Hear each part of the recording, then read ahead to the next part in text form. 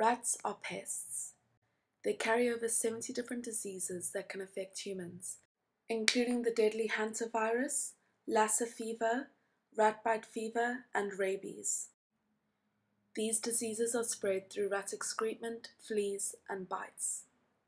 In a study done in a Cape Town Mediclinic, 64% of animal to human bites reported were rat bites. 41% of these occurred in the rural suburbs of Guguletu, Khayelitsha, and Philippi.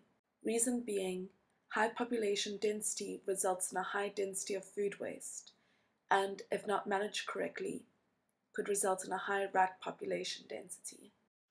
To deal with the problem of the rat infestation in these areas using biomimicry as a tool, the question asked was, how does nature protect from biotic factors? Cue the cucumber leaf. Its predator is the beetle who eats the leaves. When the plant senses the presence of the beetle, it releases the pheromones of a female beetle. The beetle senses the pheromones and, searching for a mate, gets so disorientated he falls off the leaf, buying the plant a few more hours of peace. So, using pheromones as a weapon against biotic factors, in this case rats, is the Pheromone Dome. The Pheromone Dome solves this problem in two phases: evacuation and sterilization. Pheromone domes will be placed around the infested areas. Stored in their entrances are the pheromones of a male rat, collected from spoiled bedding of male lab rats. The smell will carry through to the rats in the suburbs, as they have a very keen sense of smell, and will appeal to territorial and inquisitive male rats, as well as breed-crazy female rats. The pheromones will attract the rats into the domes and out of the suburbs. Once at the entrance of the domes, the rats will find a vial of ContraPest formula.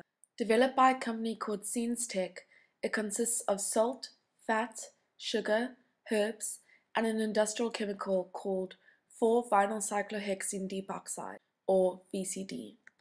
VCD and the herbs have sterilizing effects on the rats, accelerating egg loss in females and sterilization of sperm in males. This formula is appealing to rats because, as much as they have a buffet of food waste, they don't get many liquids. Rats also prefer the sweeter taste, drinking to their full and leaving satisfied and sterilized.